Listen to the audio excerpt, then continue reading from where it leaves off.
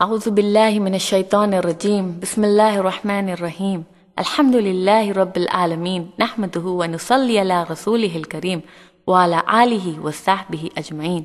Dear brothers and sisters, Assalamu alaikum wa rahmatullahi wa barakatuhu. Let's discuss this time the issue on raising children from the Islamic perspective. We all love our children immensely.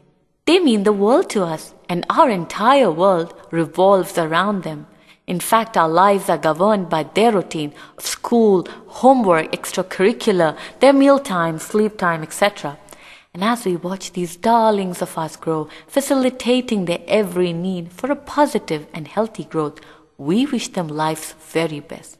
We wish them every joy, every happiness, and every success. Children, no doubt, are one of the greatest blessings of Allah subhanahu wa ta'ala in this dunya.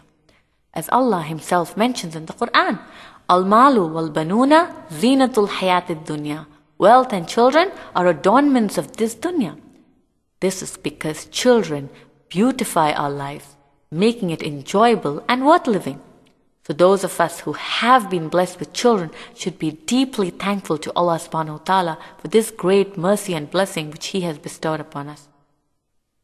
No doubt, children are a mercy and a blessing, but Islam also emphasizes on they being an amana, that is a trust from Allah.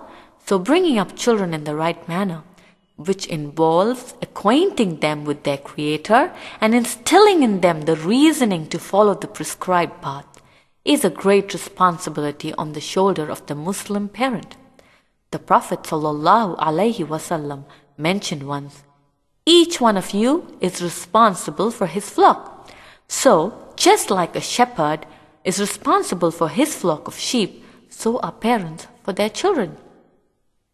It is stated in the Quran, our Lord is the one who gave each thing its natural disposition, then gave it guidance. What does this mean? This means that every child is born possessing two innate qualities. One is his or her own individual nature or character, and the other is the basic, innate, God-given nature, which is common to every human being. Like every human being has emotions, feelings of love, hatred, jealousy, etc. And every human being knows that it is good to be kind, affectionate, loving, and wrong to lie, cheat, kill, etc. So every newborn child who comes into this dunya is in an absolutely pure state, untainted by anything such as original sin, which is an absolutely alien concept in Islam. And like everything else, the original nature of this child submits to its Lord. Later, as the child grows up, it picks up the faith of the parents or the culture or upbringing that surrounds him. So if the parents are believers and they follow the right path, the child is bound to pick this up. If the parents follow a religion other than Islam, the child follows that, unless he seeks guidance from Allah and Allah wishes to guide him. And even if the parents are Muslims, but they have a wrong set of ideals and value system, the child is bound to adopt all these. In this way, it wouldn't be really wrong to say that children are a reflection of their parents, because they not only inherit their genes, but also imbibe the value system set for them by their parents. In that way, the parents become the primary role models for their children, because it is them that the child looks up to and seeks to follow. So the first and most important thing is that the parents should be ideal examples for their child to follow. The Prophet ﷺ was once asked, O Messenger of Allah, what rights can parents demand from their children? To this the Prophet replied, they are your paradise and your hell.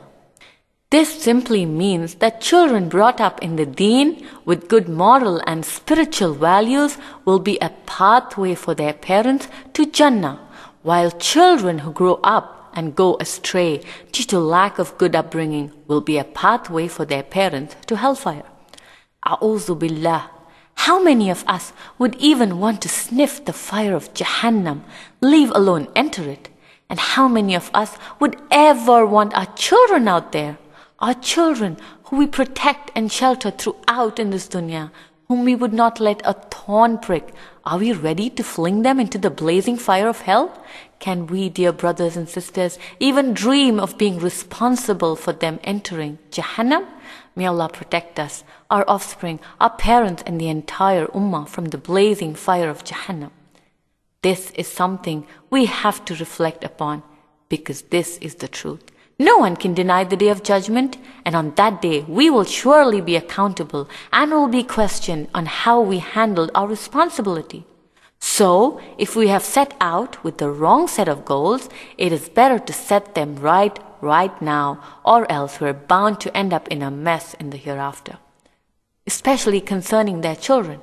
Most of today's parents rear their children wanting them to be contributing members of society. That is, to have a good education and a good job, and eventually settle down to rear a family of their own. Now, the good education and good job are usually those which lead to material wealth and comfort. Practically all parents want these things for their children today.